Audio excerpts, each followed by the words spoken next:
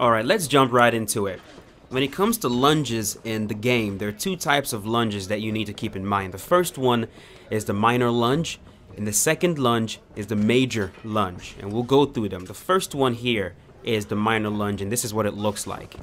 That's to the left, that's to the right, that's forward, and that's back. And to do that, you simply flick your left stick. You flick your left stick in either direction and you perform the minor lunge. It's important to keep in mind that this minor lunge is actually contextual. How much distance you cover depends on where you started from, because the minor lunge covers exactly one strike range. So if you're from elbow range and you minor lunge backwards, so you flick it backwards, it takes you directly from elbow range to punch range. So you do that, that's punch range.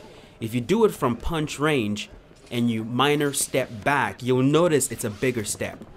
See that? That's because it's taking you from punch range to kick range. So elbow, minor, boom, it takes you to punch range. That's punch range. From punch range, you do it one more time, it takes you to kick range. You do it one more time, you notice a bigger step. This is step kick range. So that's how that works. Keep that in mind with the minor lunges. The major lunge takes you to ranges. So if you're from elbow range, right? First of all, let me show you guys what the major lunge looks like. And it's a major lunge because that's longer. That's to the left, that's to the right, and that's TJ's contextual one. So that's the left, that's the right, that's to the front, and that's backwards. And to do that, you hold L1, and you could either flick the left stick or you could flick your right stick while you're holding L1. Now if you're in elbow range, which is right there, and you perform a major lunge, it takes you directly from elbow range to kick range. Right there. You can land a kick. You perform it again, it takes you all the way out. So it's exactly 2 strike ranges. So keep that in mind. Now, onto the main reason why you actually clicked on this video. You want to learn how to perform the new pivots that were added to the game, and you also want to learn how to time the lunges.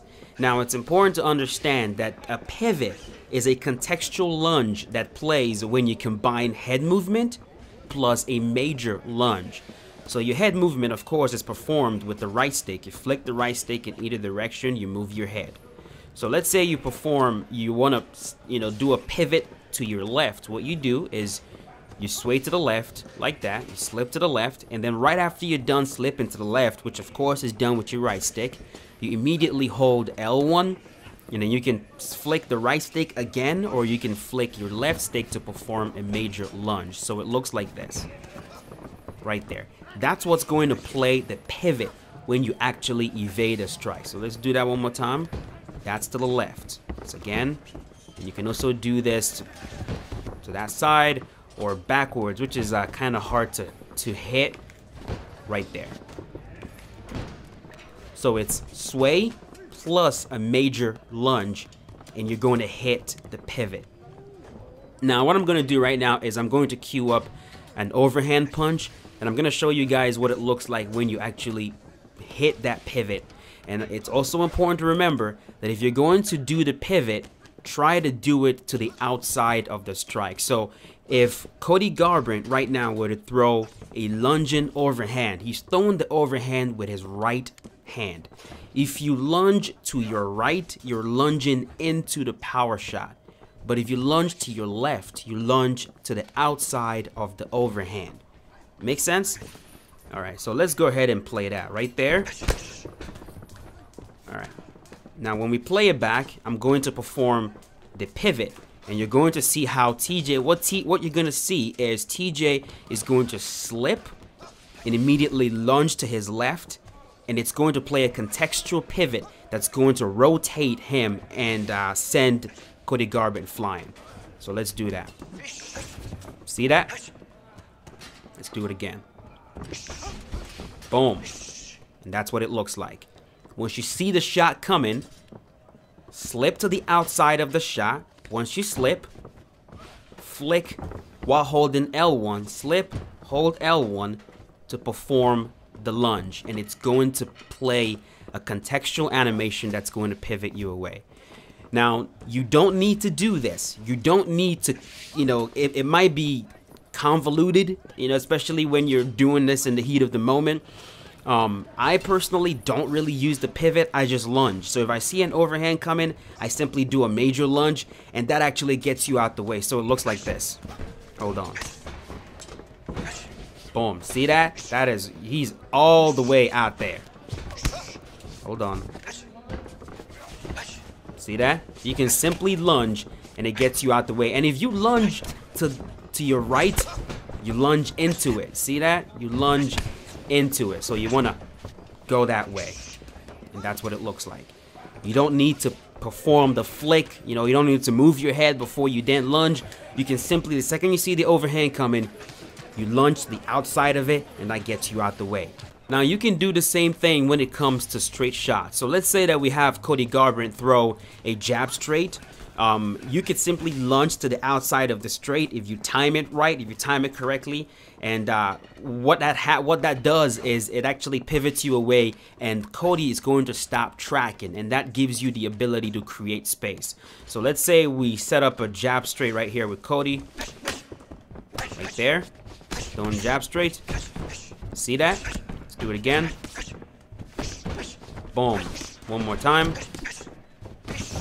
And it's always to the outside of the straight. So if the straight is coming from Cody's right hand, you pivot and you lunge that way. Now, if you want the tracking to work properly, what I personally do is I try to block the first strike. Basically, think of it as the fighter that's throwing the strike has committed to that strike. He has fully committed to it. So if you throw a jab straight, full speed, full power, maximum range, you are fully committed to that combination.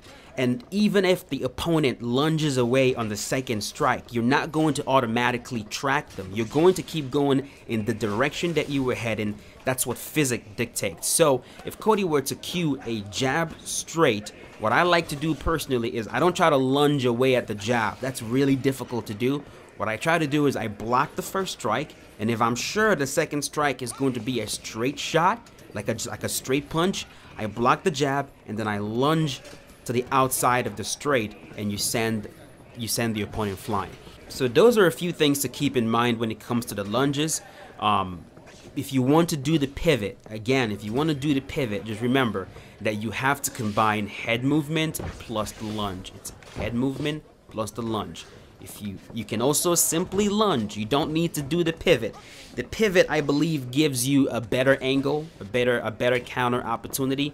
But yeah, go on, get on practice mode, practice it, and see if you get used to it. It will take some getting used to, but because the head movement and the way head movement interacts with lunges, because it has all been, made a lot more responsive. I mean, look at this. It's all way more responsive than it used to be before. Because it's all more responsive right now, you can combine a lot of different, slips and lunges into slips.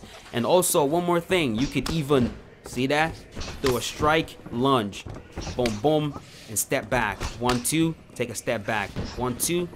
See that? It's like you can combine, throw a jab and you lunge, throw a jab, hook, and you lunge. It's all more responsive right now. So when you're done throwing a shot, you don't need to stay right in front of your opponent. You can literally throw and lunge backwards. You can throw, cut an angle. Like, let's say you're facing an opponent that wants to counter right away after you're done throwing. Let's say you throw a jab straight and they want to hit you with a straight right away. You can throw your jab straight and boom, step to the outside of that straight, cut an angle, and rip them with something. Jab straight, cut an angle, hit him with the body shot. You could do that. So test it out in practice mode, work on it, and let me know what you guys think. But that is it. Thank you for watching. See you guys in the next one.